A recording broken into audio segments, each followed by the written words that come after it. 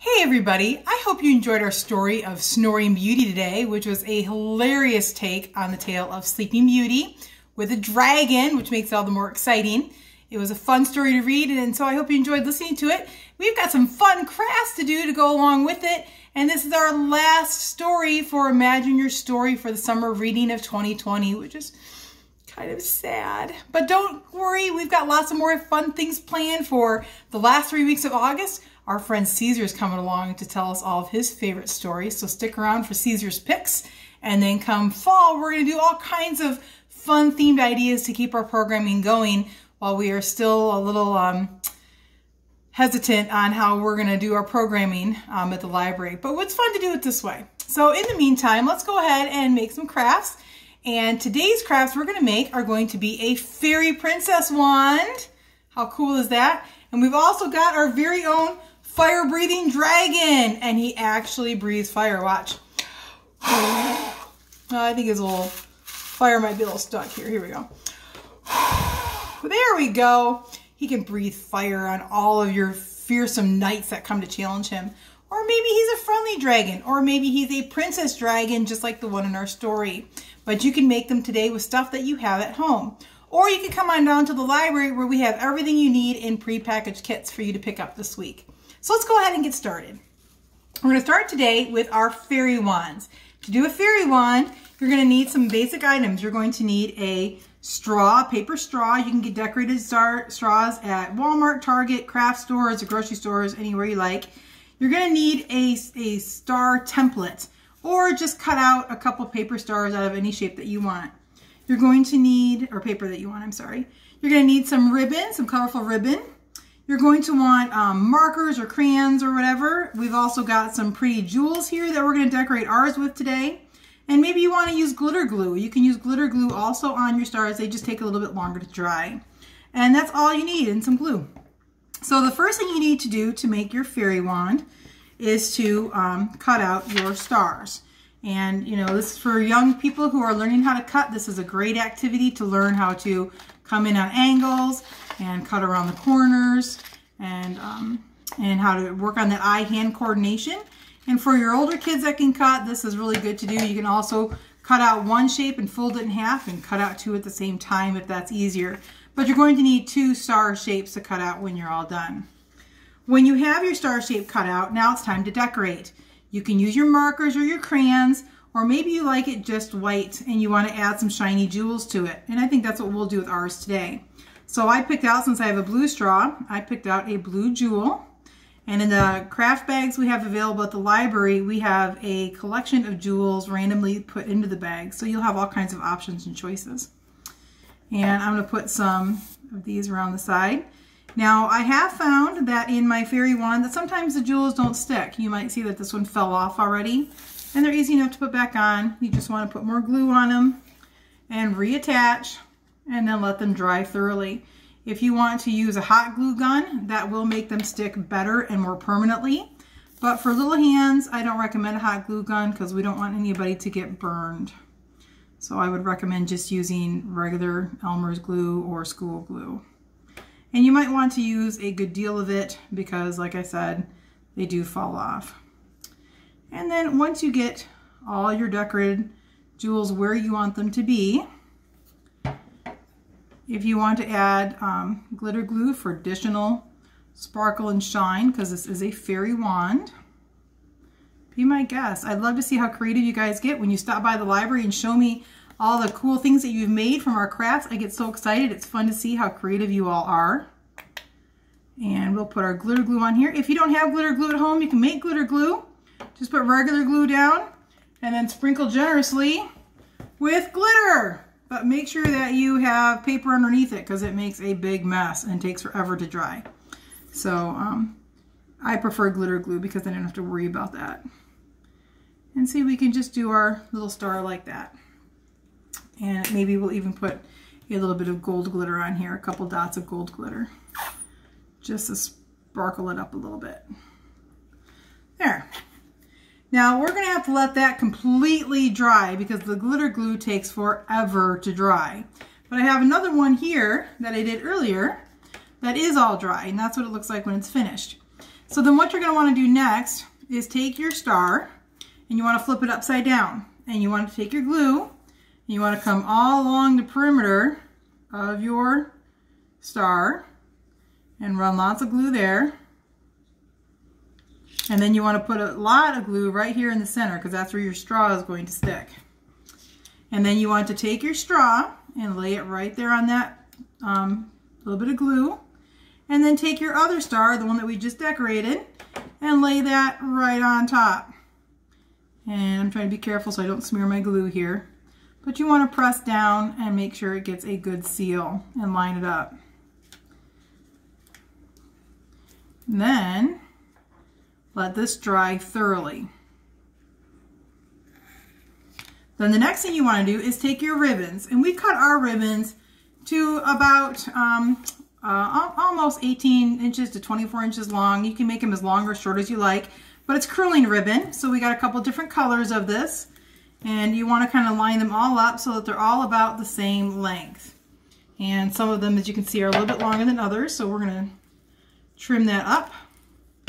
So now we're all the same length of curling ribbon, just like so. And now you want to come up underneath your straw. And we want to tie these, and because it's curling ribbon, it's not really cooperative, but that's okay. Do your best. You want to make a circle and bring all 3 ribbons through. You can do more ribbons. You can do 4 or 5 or 10, however many you want. I just like 3. And then just make a single knot. And then you're going to slide that all the way up underneath your star. This is kind of why you want it to be completely dry. My star is not completely dry right now, which is why it's a little bit more difficult. But you want to have it come up right underneath that star. And then it lays there like so. And then you want to take your scissors, and this is an adult thing, kids. Make sure you have your moms help you because we're going to curl the ribbon. And you need to run the ribbon over the sharp end of the scissors to make it curl. And I don't want anybody getting cut, so this is an adult activity, kids. Make sure your adults help you with this part. And you just want to run that ribbon right over the sharp edge of the scissors to get it to curl. And if you don't get it to curl all the way, you can repeat it. And all the ribbon colors should do that. And so pretty soon your ribbons will curl down and around just like they did on our pink one and fall all the way down. Isn't that a fun and easy craft to do? So we're going to let our star ribbon dry, well, our star wand dry here. And I'm going to show you guys how to make a dragon now. Now this is a really fun and easy craft to do. All you need is a toilet paper tube of cardboard. You can also order them on Amazon if you don't want to use toilet paper tubes. And you can also take a paper towel tube and cut it in half and then trim some of the edges off. You're going to need a rectangle of green or purple or blue or whatever color you want your dragon to look like for construction paper. This is about 5 inches by 4 inches long. You're going to need to cut out these little U-shaped pieces because these are going to be for his eyes. And here again too, they're about 1.5 inch rectangle, and we just curved the top of the rectangle to make them look like these kind of U-eye shapes. You're going to also need for this craft a couple pair of googly eyes. If you don't have googly eyes, you can cut out white paper and black paper and make them that way, or just use marker and crayon. Last but not least, you're going to need tissue paper. You're going to need orange, yellow, and red and white tissue paper so that we can make the flames that come out of the dragon's mouth. And of course, you're going to need glue. So the first thing you need to do for this craft is to figure out what color you want to use. In the kits that are available from the library, we've given you 2 choices. You can have green or purple. We went with purple in honor of our book, Snoring Beauty, because the dragon in Snoring Beauty is kind of a purplish color.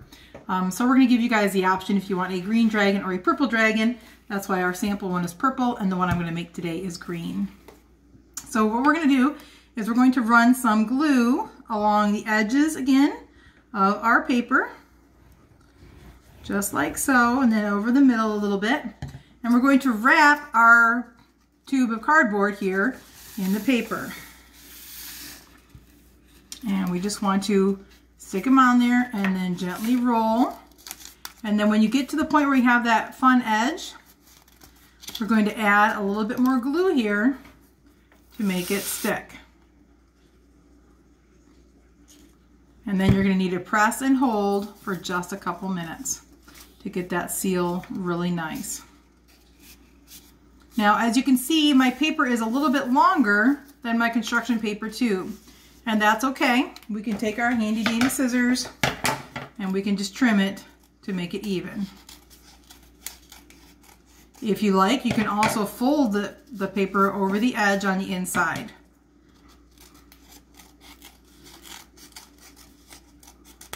Okay, so once you have it glued, you have a nice tight seal. That's going to be the bottom of our dragon. And we want to flip him over and we want to start working on our eyes. So this is where you're going to need your U-shaped pieces. And you're going to want to fold up about 1/8 of an inch to 1/4 of an inch fold here on the bottom of the flat end of the U piece, because we have to glue these onto our dragon. And because we want them to fit on our dragon without falling off the rounded edge of the tube, the next step we're going to do is we're going to place a little cut right here in the middle of that fold. Maybe you want to do 1 or 2 cuts, it's kind of up to you. But by doing that, that gives our eyeballs the ability to bend. So you want to do that for each one, just a cut in the middle there, like so. Just like that. Now you have 2 options here. You can flip these over and glue the eyeballs on right now, like this. Or you can glue these eyes onto, glue this part, the U pieces onto the tube, and then glue the eyes on later. That is entirely up to you what you like to do. You should kind of wait for the glue to dry thoroughly on these, because sometimes gravity works over and the eyes kind of fall down. But for now, we're going to just keep going. And we're going to put glue then on these bent pieces here. And we're going to attach them. This was the bottom, remember, with the seam? So we're going to attach them to the top. And we want to come all the way towards the back here and put them on the top.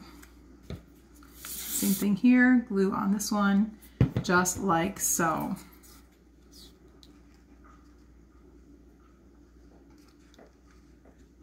And there you have your eyes. And then the next thing we need to do is we have to put our tissue paper fire flames into our dragon's mouth. And while this glue is drying, we'll go ahead and prepare our tissue paper. In the kits that we provided, we've given you these strips of paper. They're longer than what you need them to be. You only need them to be a couple inches long, but we gave you plenty in case you wanted to make multiple dragons. And so you only want them to be about 2 inches long, and kind of want to even them all up. Maybe you want to have a lot of flames coming out of your dragon's mouth. That's up to you. You can make them of various lengths if you wish. If you want to have some that are longer, some that are shorter, that's fine. But when you have all your pieces of a similar length, then you want to kind of come in here and you want to make like tongues of fire, which is easy enough. You just want to cut little strips going up and down. And on some of these, if you want to kind of cut them so they're kind of pointed or angly, you can do that too. That kind of gives the idea that it is flaming. And then we'll set those off to one side, and we have some more here that we can trim up. And so there's some. You really should only need about 2 to 3 strips of each color total. You don't want to have too many flames in there because it kind of gets bogged down inside of his mouth. And then you want to run a bead of glue along the inside of the tube. But you don't want to do it on the bottom because gravity is going to pull the tissue paper down. So you only want to do it on the sides and on the top. So we're going to put some glue right in here like this. Sorry, I didn't mean to take it away, but that way I could see too. And then you just want to start adding your tissue paper. You just kind of want to lay it in there, and you can put any color version that you want. Oh, it's sticking to my fingers. And we'll put some orange in here, and we need some yellow in here. Okay, and then we're going to put a little bit more white. Try not to get your flames to stick on the inside. And some more orange and red. And you may find that you need to add a little bit more glue, and that's fine, you can do that. Put a little bit more glue on the inside. And we'll put a little more color on the side, maybe put some yellow over here. And like so with the yellow. And there's the fire, the flames that are coming out. And I seem to have misplaced my pom-poms for the nose. But each kit comes with these 2 cute little pom-poms. And I think they're in various colors of red and blue and green and orange and pink and purple and all kinds of colors. And you only need 2 of the small ones. Make sure that you get the kind that aren't really big, because otherwise they'll have a very big nose. You want the very small one. If you get a variety pack of pom-poms, there'll be probably a dozen in there. And then you just want to pour your glue on his snout here in 2 spots. And again, the pom-poms are kind of hard to stick with the glue, so make sure you put a lot of glue on, about like that much. And then when you get your pom-poms, you want to place them on there and hold it. You need to count to, I don't know, 15, 20, or maybe sing the alphabet song, and that will get them to sit and hold nicely.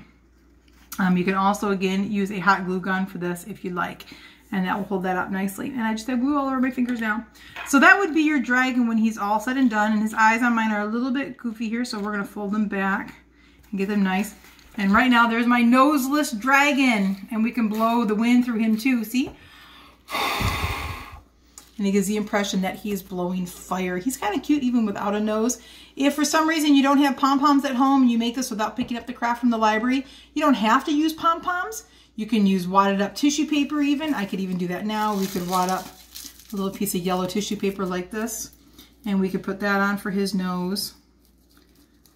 And another same color of it over here so that he's got tissue paper. You can also use fabric. You could use buttons, anything that you like to make kind of his nostrils on his nose, and that would work too. If you're feeling really creative and you want to run some glitter glue along him to make him more decorative, as you can see in our example, she's kind of scaly. You could put scales and shapes on your dragon too. I'd love to see how creative you guys can get. On these dragons, you have to let them dry very thoroughly before you start playing with them, because they will fall apart. And just like your wand, you need to make sure that it dries really, really good before you start playing with it, or else you're going to lose pieces. So I hope you guys had fun with our crafts today, and I look forward to seeing you guys again. Take care. Goodbye.